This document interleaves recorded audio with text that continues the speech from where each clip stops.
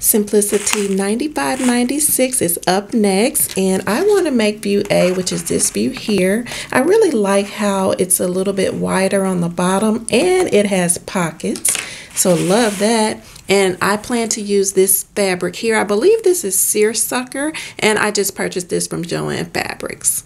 I was cutting out the pattern pieces and I noticed that the bodice for view A is different from the bodice for view B. So this is the bodice for view A, and this is the bodice for view B. And what I did is I placed the front and backs on top of each other, and I lined up the neckline area. So this is A on top of B.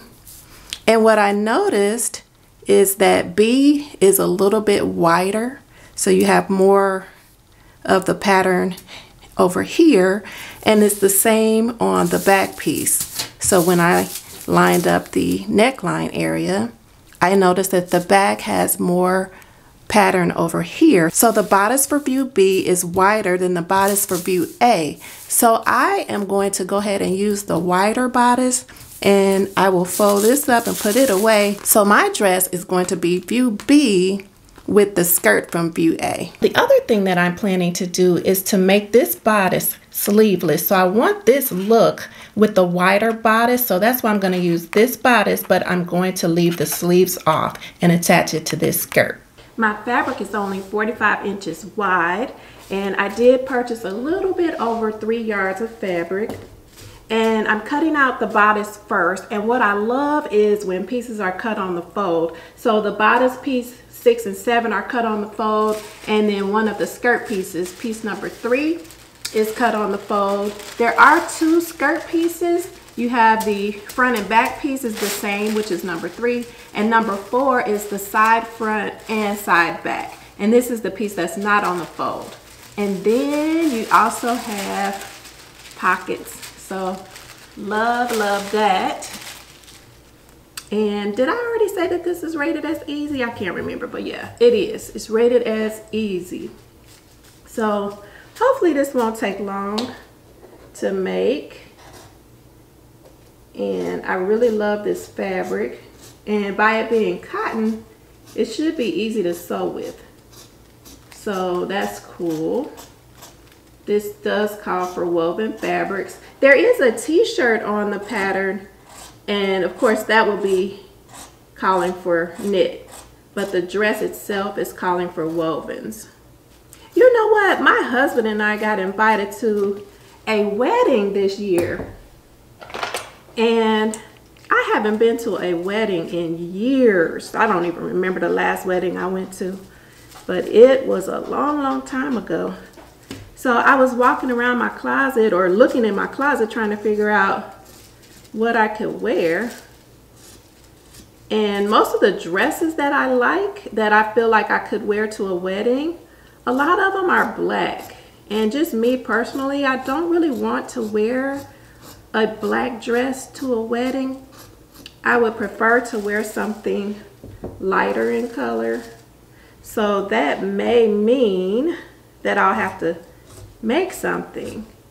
I have a couple of dresses that I could wear, but I don't know if I want to.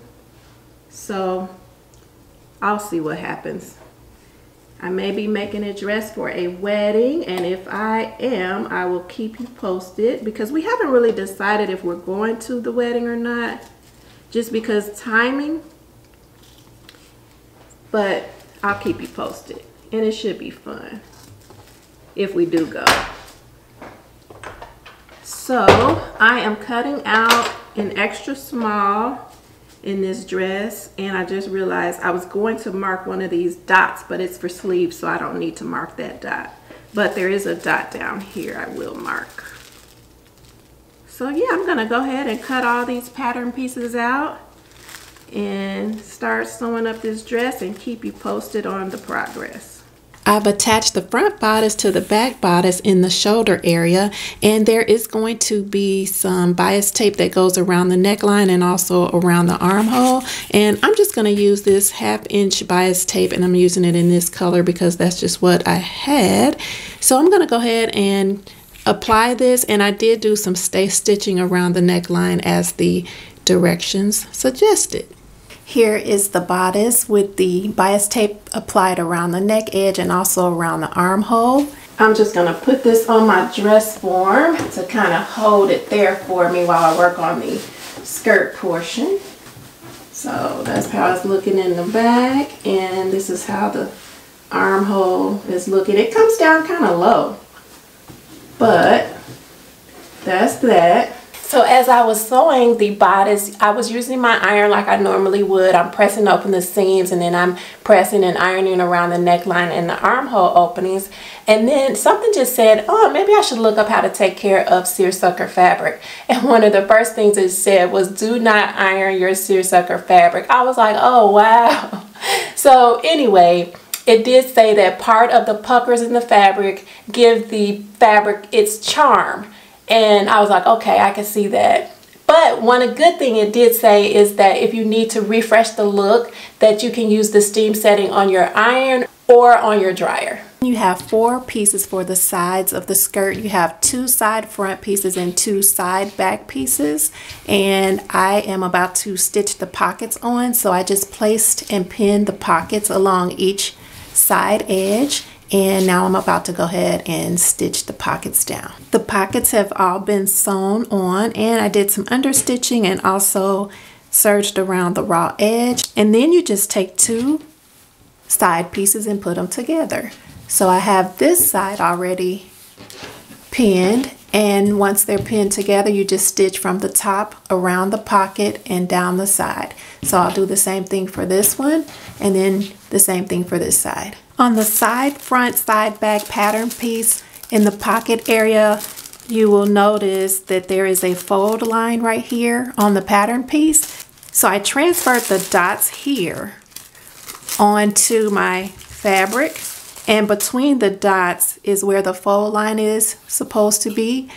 And I didn't draw it in or anything, but I just needed to remember that there's a fold line here in between here, according to the pattern piece. And so now that the pockets are sewn on, the directions say to fold the side piece on this fold line and then press it, and then that's going to make a crease, and then that will be your pocket.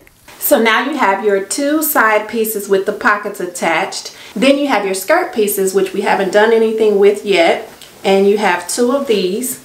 One will be for the front of the skirt, one will be for the back of the skirt, and then they will be attached to the side pieces. So you're going to take 1 side piece and place it in the middle, and then you have 1 front and back piece on the side, and that's going to be attached to the side piece. And then you take the other front and back piece and place it on the other side and attach it here.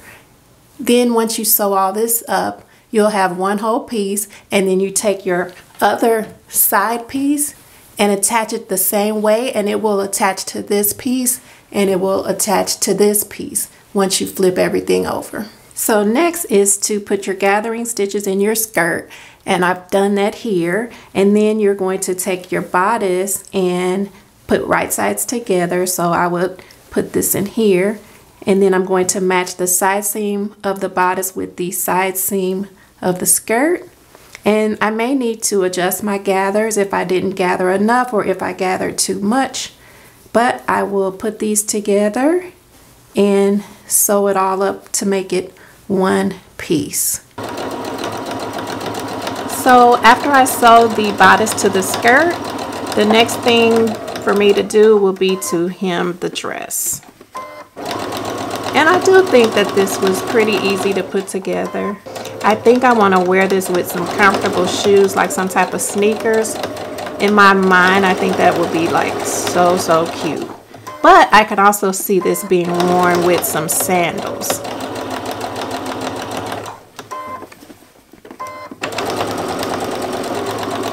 So right now I'm doing a 1-inch hem. I'm just pinning the hem up. And I did try the dress on, and I really like it. The underarm does come down low, so I did notice that my bra was showing.